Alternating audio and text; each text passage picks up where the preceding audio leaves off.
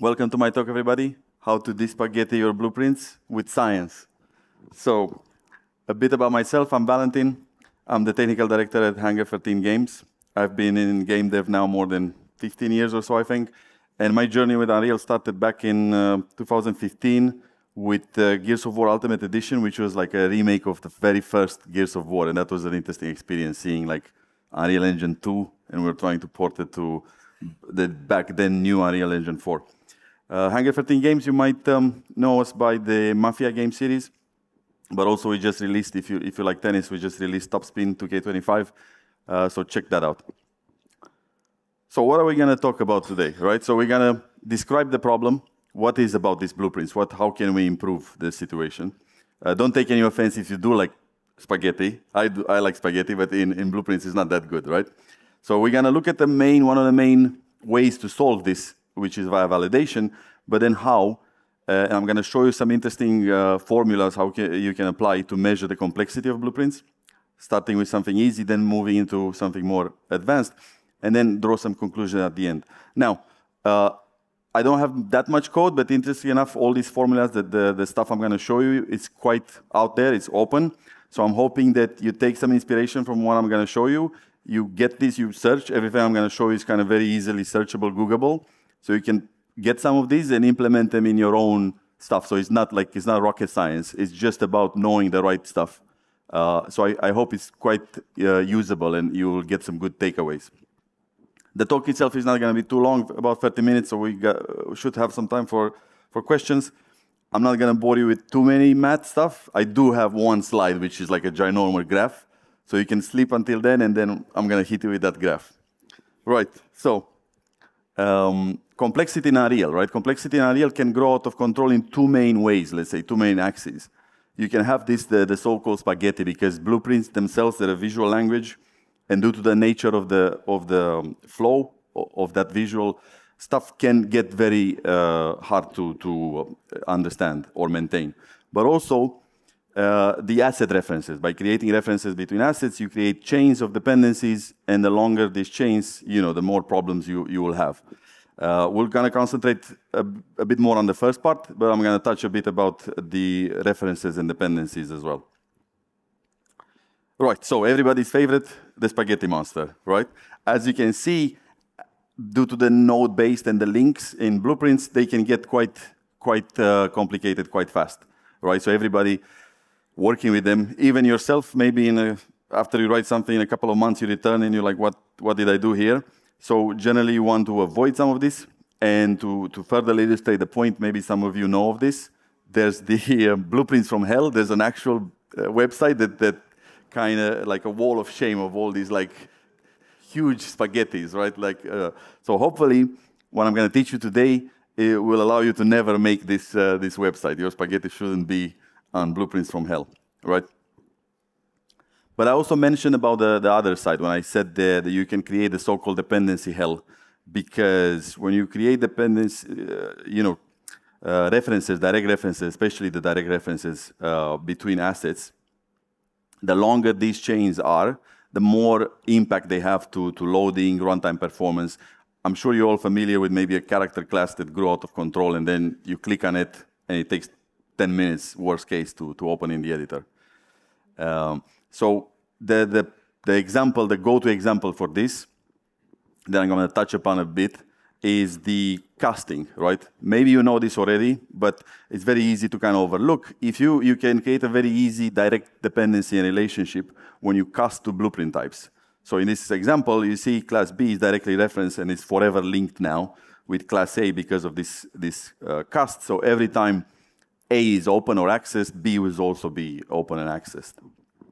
And you can kind of see how this can go out of control. Here's a random example. You can find this. I just plucked it from Google. You can see the size map of a blueprint. It's like overall is 2 gigs just because of these dependency chains that get created. And there's various ways to deal with this. So how would you go about not creating some of this? How, obviously, you want to create a good culture. You want to have reviews or the so-called body checks. You want to teach new people the good ways. Obviously, you want to create documentation, tutorials, how to improve things. And we all know we have time to refactor in game dev, right? But you should still try. But what I want to touch upon in this talk is how do you prevent the problem before happening, let's say, or like catch it early, right? So they say best medicine is prevention. So then you should look into validation, data validation, right? So you catch it earlier rather than later. So what is data validation? Well, data validation is a kind of what it says on the label, is a plugin in Unreal that you can very easily enable. And pretty much it allows you to validate assets. Like the most straightforward way is to just right-click on an asset and you see validate asset. You can do this per asset, you can do it for folders, or you can actually write commandlets and validate everything in a project. So that's good. But the real key here is you should insert this at the point where you submit in your main line. So depending on the source control you use, either Git or Perforce, generally in game dev you use Perforce, right? You want to modify a bit the engine, so this validation to run on the assets that are part of a change list. So speaking Perforce language, when you're about to submit something, you submit it via change list. So you want to run these validators on the change list. So if the validators come back and say there's a problem, it actually doesn't go into submission. It will force the user to reconsider and fix. So that's a good way to catch at the source. Here's a very quick example. What is a validator? Pretty much it's very simple. You can do it in C++, you can do it in Python, I think, and blueprints. At the core of it, two small functions can validate, like you check the type on what type of asset you want to operate, and the meat of it, which is validate asset implementation. In this case, you see it goes over some actors, verifies they're not editor only.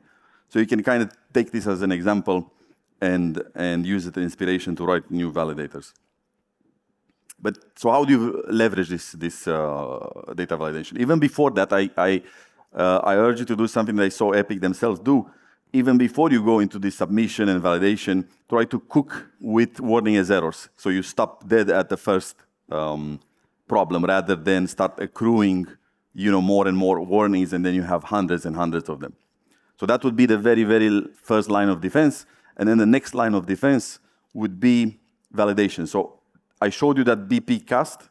What about maybe disallowing certain nodes? So we, for example, disallow casting to blueprint types. You disallow get all actors. You disallow things that you observe that maybe are problematic. And remember the asset chains, you can maybe walk that chain, and if it's longer than a specific limit, you report back to the user. So large dependency chain or like cyclic dependencies. And what I'm going to show you a bit about the complexity of a blueprint. So the key idea here, you do a validator that measures the blueprint, categorizes the spaghetti, and tells the user, I'm sorry, this is too complex now. You cannot submit it. It would be too dangerous. And then more and more validators. Here's a quick example here. So we have like, I don't know, 50 or something. So you can do bespoke validators. Does this mesh have collision? Does it have enough triangles for nanite, or so on and so forth? So you can do very small bespoke validators. Try to do them as a problem arises. Don't let them, don't write validators toward the end of a project. It's good to write them as the need arises for validators. Let's take a quick case study. Again, the blueprint node. So I want to go in blueprints and maybe inspect something and deal with it. So luckily, Unreal has a very nice API. You can kind of just get all the graphs. You can get all the nodes from a graph. You can run various operations. So here, very simple, gets the graph, gets the node, enumerates them. If there's a problem with the node, you see there's a validation error. So this is kind of the outcome. There's a blueprint with two problematic nodes that we said.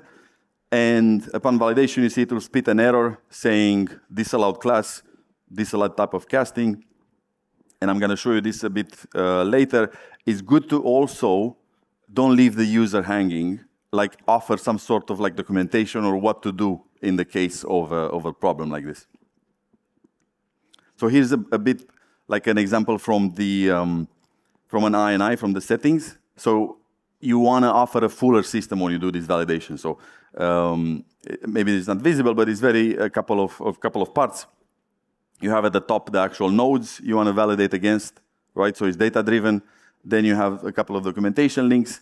And as everything in life, you want to offer some exceptions, right?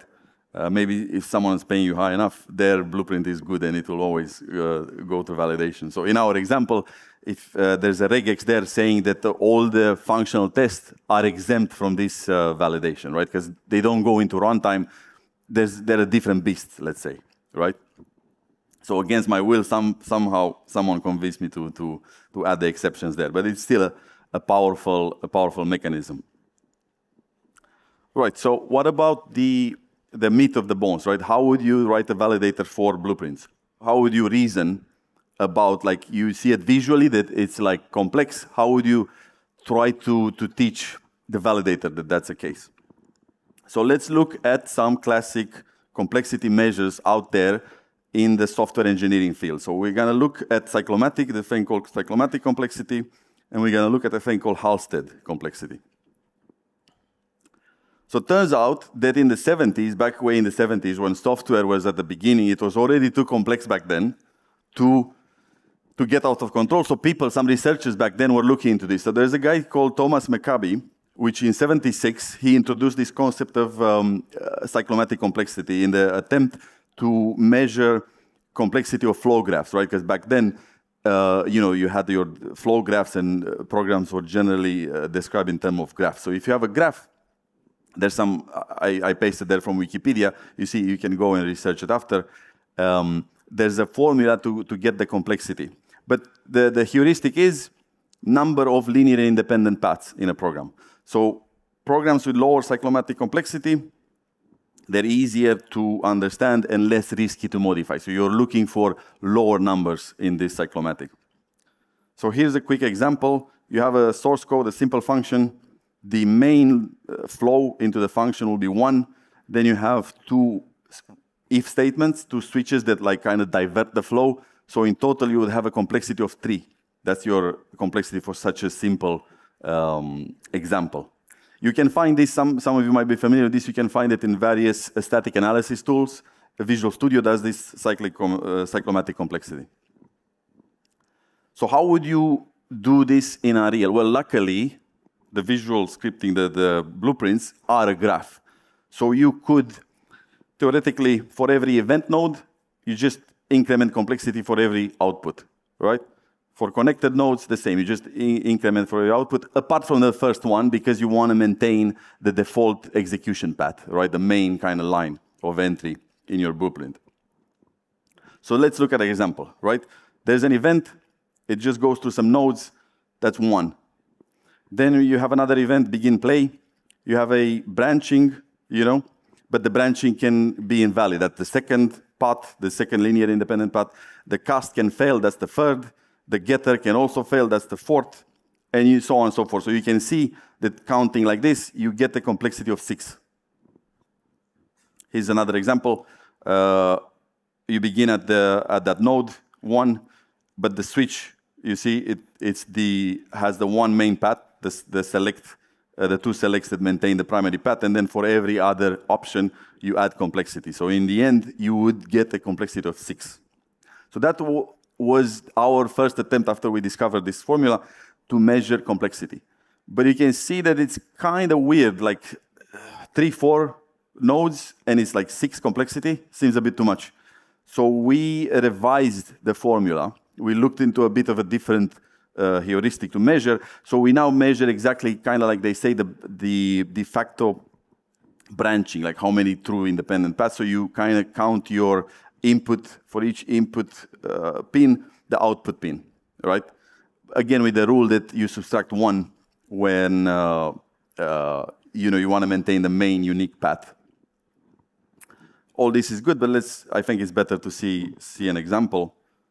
So we start with the main path, going into that sequence, right? Then we diverge, that's the second path, the return node. And then we have another switch, but as you notice now, right? All those links, the output links are dead, so they don't count anymore.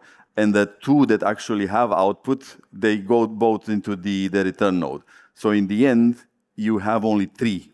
So with the previous algorithm, if you just blindly count the outputs, you would get 7. But with this more refined one, you would get 3. So I think this is already a better calculation because it matches better, right? This is not a super complex graph, so it deserves 3 more than 7. Okay, so you have like a complex graph. How would you improve generally the cyclomatic? How would you get lower cyclomatic numbers? Well, you have to kind of arrange the graph and cut the number of independent paths that it takes, right? So here's a crude example. You don't need to go into detail, but visually, hopefully you see less paths, less cyclomatic, easier to understand because I don't need to branch mentally. Oh, what is it doing now? Oh, what is it doing now? So try to combine. Okay, so that's one measure, right? That's cyclomatic. Let's look at another one, the so-called Halstead. This again, in the 70s, invented by someone called Maurice Halstead. And it's an interesting method to, again, try to determine the effort, the difficulty of understanding a program and maintaining it. The same deal, the lower you would have the effort, the simpler the program would be to change and maintain. And it's interesting because when he was trying to introduce it, he tried to find an analogy with properties of matter, right? Like volume, mass, pressure, and the relationship between them, like similar to the, say, gas equation. So he tried to mimic this with properties and relationship of software. Very simple example, again, you will find this, I shamelessly copied it from Wikipedia, but just to kind of get a simple understanding, you start at isolating number of operators and operands. How many unique, how many in total. You would get the so-called vocabulary and length. And then you see there's a couple of formula that the guy was thinking, the volume, the difficulty, the effort. There's also an interesting one like number of estimated bugs that you can plug in, and there's this formula, but we didn't bother with this. So we just, you'll see the effort and difficulty and volume are the one that you're mostly interested in.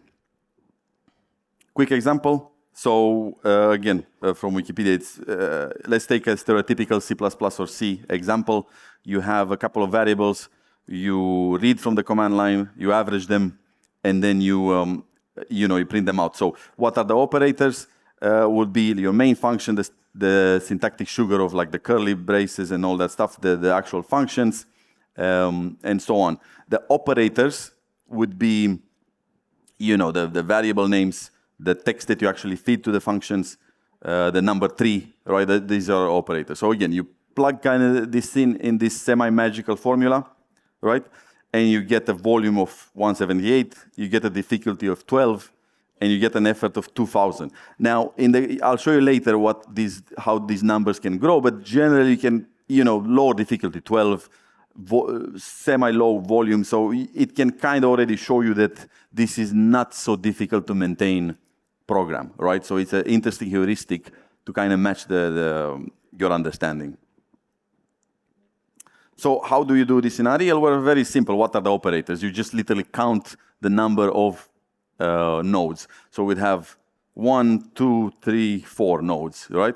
And then the operators would be what these nodes are processing. So you see takes a variable, that's the first operand. The branch takes a condition, that's the second. The destroy actor has a variable like target, that would be the third, right? Here's another quick example. I have a couple of nodes here. Interestingly enough, you see, there's 4 nodes, but only 3 are unique because the branch repeats itself. Very simple, you plug it in, you get an effort of 78, a difficulty of 3, and a volume of 20. So again, it kind of matches, right, intuitively. Very simple graph, difficulty 3. Okay, so we saw cyclomatic, we saw Halstead. The same with how would you improve it? So you have a bit of a hairy situation. How do you get better numbers, better Halstead volume? Well, it's quite easy. You actually collapse down, try to reduce the actual volume of the graph. So you do it in, collapsing down to macros, collapsing down to function, extracting into function libraries. It's the usual refactor, best practices. Anything that you kind of learn from other talks is very valuable here. But in this case, at least we have now numbers. We have some heuristic to tell us if this effort of improving it is paying. Okay, so cyclomatic and Halstead, right? What are the observations so far? So you, like I said, you can take this, quickly plug the formulas from Wikipedia or whatever, and you can run and calculate your blueprints. They kind of correlate with each other, apart from the Halstead volume is logarithmical, and the cyclomatic complexity, as you would imagine, is linear. So it's comparing linearly, actually, when you have a bunch of blueprints and you want to get an understanding, is not that good, because the differences are small between small values, but you know there's a big difference between 1, 10, 100, 1K, 5K when it grows exponentially. We are not the first one to have this problem, interestingly enough. So there's another paper, there's another effort in the early 90s by someone called Oman and Hagemeister. They were trying to find a better approximation of this, like a one-value indicator for the maintainability of a software system. And it's literally called maintainability index. And interestingly enough, it's a weighted composition of that Halstead volume I was showing you, the cyclomatic complexity, the number of lines of code, and interestingly enough, number of comments. This is again present in static analysis. Interestingly enough, Visual Studio uses it, and they kind of adapted the formula, making it like normalized between 1 and 100, because the original formula, it's kind of unbounded. So just to kind of give you a bit of intuition, the original formula was saying, if you have everything bigger than 85, that's kind of highly maintainable. Whereas Visual Studio, you see, compresses down to the 0, 10, 20 ranges. Whereas we, because it's a validator, because we really just want to say spaghetti, no spaghetti. So we just cut it straight up. And we plug the formula in such a way, anything lower than 30 is not good for us. But you can obviously play with your data and understand what's best for you. So, a bit of a warning, especially epilepsy. I'm gonna show you some data that we ran, right? So this is the mother of all graphs that you can obtain. So let's say you put all these formulas in, and you try to reason about your data to try to see where the lines are. So this is a normalized graph based on the maintainability, and if you can, and the big squiggly yellow, that's the Halstead. So as you can see, kind of going from the left side, when you have high volume, right, and so comment percent and other metrics, maintainability is low, right? But then as the volume drops, also maintainability goes up, right? There's some interesting gap there you see where there's the construction script. You know, those are generally empty, so then maintainability plateaus. And the thing that I'm going to show you, and then it goes way lower. You see, like at the very edge, that's empty graphs. So an empty graph would be perfect maintainability. You will see that an interesting exception. You see, if you have a higher number of comments, your maintainability and so difficulty, you can kind of bump up the maintainability. So I'll talk about this later. The commenting is like a savior. You can kind of push, if you cannot do anything else, you know, at least add some comments, and that will make your maintainability higher. Although there's some exception, you see, highly commented, that dot there, highly commented, but you know, kind of complex. But still, so I encourage you to run these type of analysis on your own code base, and then try to reason and make your own judgment. And another quick one, for us, over 500 blueprints, as the complexity and the node count vary so much, you can see that maintainability kind of tries to stabilize itself, right? That's how we kind of came up with that threshold of 30. All right, so what were some findings so far after we went and applied this? Because it doesn't take too long, to be honest with you. These formulas are relatively easy to kind of put in a validator. So we really had a success with maintainability, right? Because it allows this kind of redeeming, because it incorporates in the formula the number of comments, it allows them to redeem themselves, right? It's an easy way to kind of if nothing else, to save that blueprint. They correlate, like I show you, strongly with the inverse of the other metrics. Thus reconcile the differences between, because if you just think in terms of volume, density, effort, it's kind of hard to understand. Maybe the volume one is a bit better to kind of wrap your mind around, but otherwise it's hard to understand. So you can kind of make sense of all this with maintainability index. So for us, the overall spaghetti factor is the maintainability index. What else we found, right? So when people are pushed to kind of, your blueprint is problematic. How are people fixing it? Well, they're just taking advantage of the system. They're gamifying the system, and they're, luckily we don't have that many instances. People are actually actively trying to repair their stuff. Also, I'm not sure. This is a funny example. I'm not sure why 2 delay nodes right after the other, but whatever. Right, so here's our thresholds. So in our code base, you have to have, so your blueprint, when the validator kind of runs through your blueprint and you have you seen in that message log, you get the output, it will actually tell you, volume this, maintainability that. So it needs to be bigger than 30, no more than 120 nodes. The volume needs to be smaller than 3,500. No more than 40 cyclomatic. 40 cyclomatic is relatively high, right? It means 40 different paths. And we require at least 5% comment, obviously only if you have more than 19 nodes. But also an interesting thing, if you run statistics, if you don't do anything else, you just kind of run statistics, try to incorporate perforce. Because sometimes, like the perforce age, when was the last modified, let's say? Because sometimes it's okay to have low maintainability, complex stuff, if it's seldomly modified. But you want to find what blueprints are very often modified, but also with low maintainability. Right. Like I said, it's not enough to just kind of, here's the numbers, here's the thing. You have to put in a bit more effort. You want to write some documentation, right? Because people will be like, the first time you implement this is like, Halstead volume is low. And you're like, what?